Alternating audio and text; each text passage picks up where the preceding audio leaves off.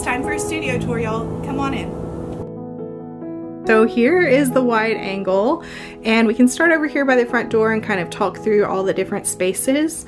So here at the entryway, I have an old kitchen chair with my embroidery bag on it, a space heater, IKEA drawers, record player, new to me, but I got it used. Then this easel I've actually had in the garage for several years because I didn't have room for it in the house. And I'm really excited about having the possibility to use an easel. For now, I have a mood board up. These are some family photos that I have printed on fabric to test for a project that I want to do. This is actually my mom and my grandmother. And then I have some more family members here and down here, and just a few other things on this board.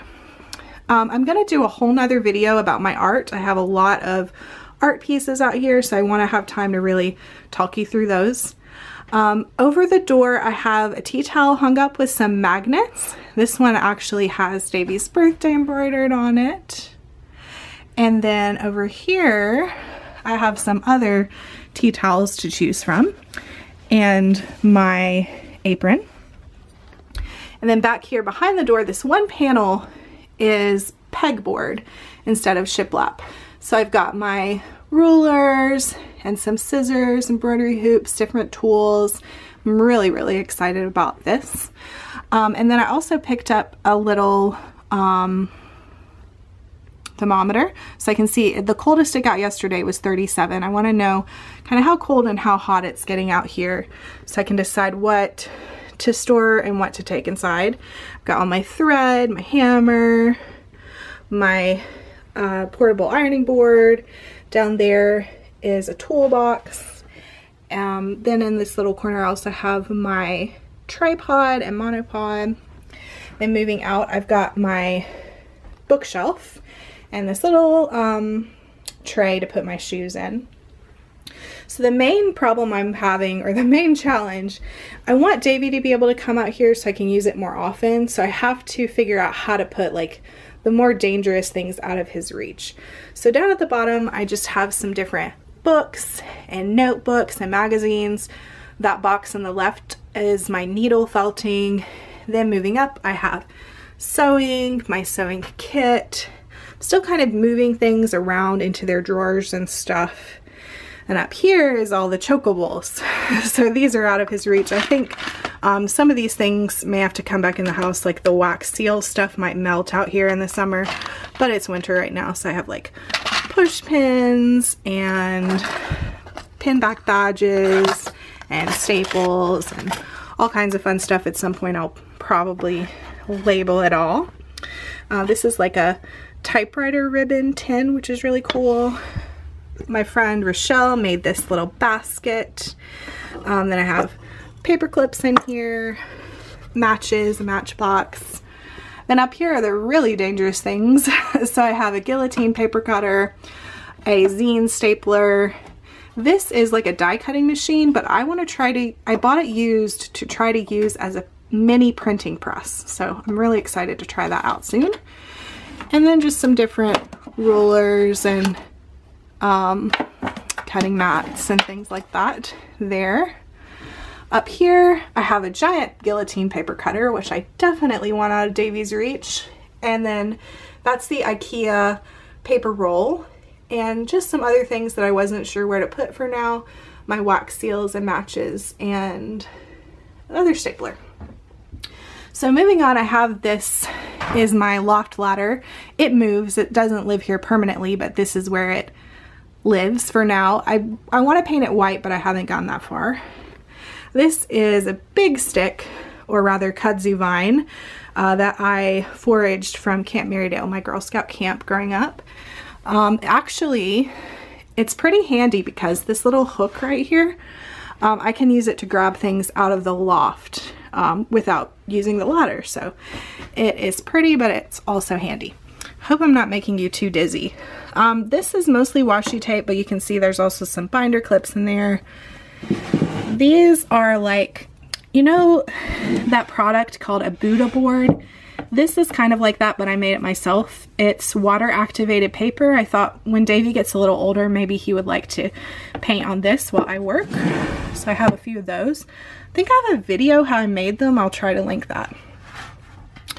Then I have this metal tray to put my shoes in. I swap them out for slippers when I'm out here, at least for now, because it's winter and it's cold.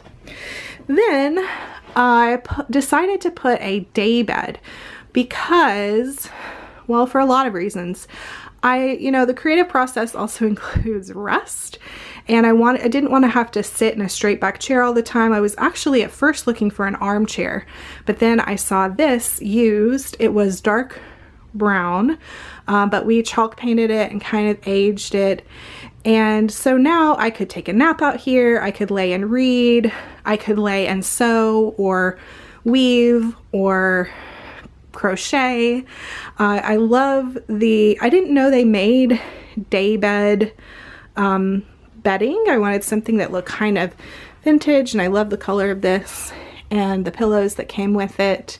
There's a little more detailing on the bed. So up here I have a gallery wall, and I think I'm just going to do a whole separate video about my art, the art that I've collected and have here and around, because there are a lot of different artists that I would love to give shout outs. So I think I'm just going to do a whole separate video for that. This cuckoo clock doesn't work, but I thrifted it for like $20. So I would love to get it working, or at least get some numbers on it again. The numbers I think is like $5 to replace. So that's kind of like a project piece there. And then let's just look at the loft. So the loft is not totally, like, I just have some stuff up there right now. I have a few different ideas for how I want to utilize that space, but for now it's just kind of storage for some stuff. And then up here I just have a shelf. I really wanted to put my typewriter up there, but you couldn't really see it. So I swapped it out for a few different things. And then moving down, I have a reading lamp here. Another IKEA, well, an IKEA cart this time. I have like some yarn up front and then some different things going down below. This is a stool that Mom and I recovered. Well, mostly Mom. I was more like her assistant for that, with the extra fabric left over from Davey's rocking chair. Back here I have some photography stuff that I've just kind of hidden away. This, let me see, maybe I should show you the whole piece of furniture. This is a corner cabinet that was Mom's. I think she bought it in the 70s, maybe I think the 70s. So it's always been in our house, and it's passed on to me. And it's turned out to be great because it can put these sewing machines down here so Davey cannot turn all the knobs on the serger. And then back there I have a podcasting, I don't even know what to call it, but it's like to keep the echo down. It has foam, like egg carton on the inside, and then you put your podcast mic in there. I haven't used that yet, but I bought it mostly for when I record my audiobook for the book that I'm writing. So that drawer needs like 2 hands, or that door needs 2 hands to close. So I'm just gonna leave it open while I'm filming.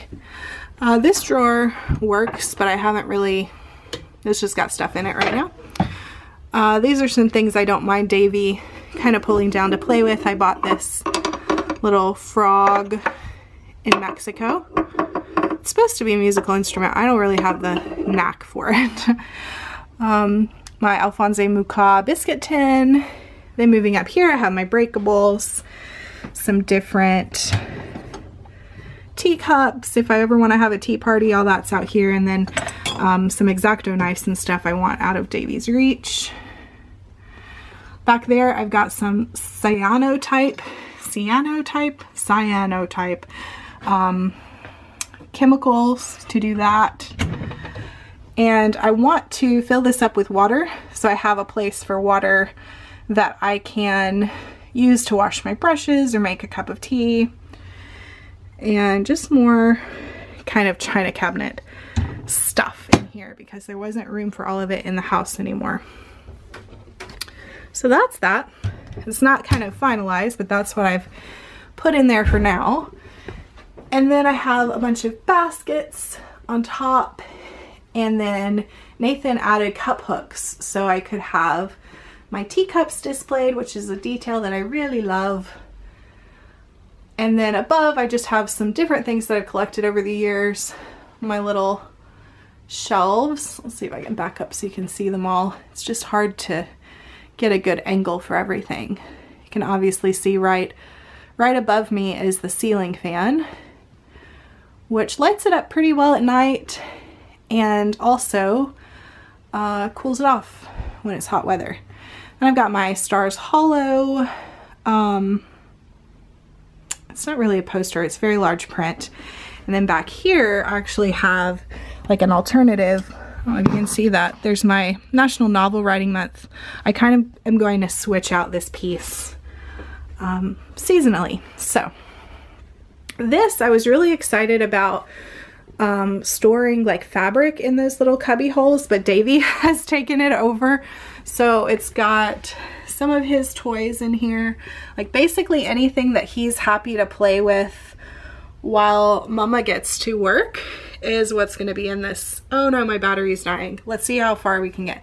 There's his slippers for when it's cold out here. And then this side opens up.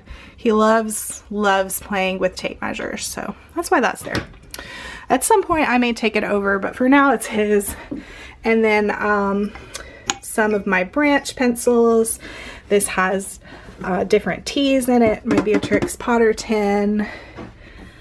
A treacle tin. I'm probably going to put teaspoons in that, but I haven't brought them out here yet. A little mini kettle so I can make tea. Different tins with different things in them. That little accordion file has like collage materials. Then I haven't made the nice pretty labels for these yet, but I put sticky notes while I'm trying to figure out what goes in which box. And then this is a piece that we did for the studio. It was like a dark wood and it was pretty dingy. And also the drawers didn't have sides. So we kind of, you can see all my drawers are junky. I haven't really moved things in proper. But we added these so it would be more sturdy. And I might put some base in there to cover. All the drawers have little holes. But for now, it's not bothering me. And then I can actually label all of these. I changed out the handles and painted it. This is leftover paint from the outside of the studio. So then we've come to my typewriters. They ended up all going here together. And another little gallery wall and my printing press drawer. And we'll see if we can finish this tour before the battery dies. This is like a little sewing kit that comes open. It just has random things in it. May have to switch out what's in there actually, thinking about Davey might get in it.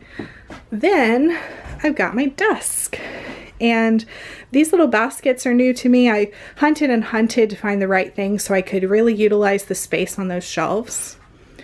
This chair is another thing that we've refinished, Mom and I, while we were waiting for the shed to arrive. It was actually a Halloween chair, but I love the lyre.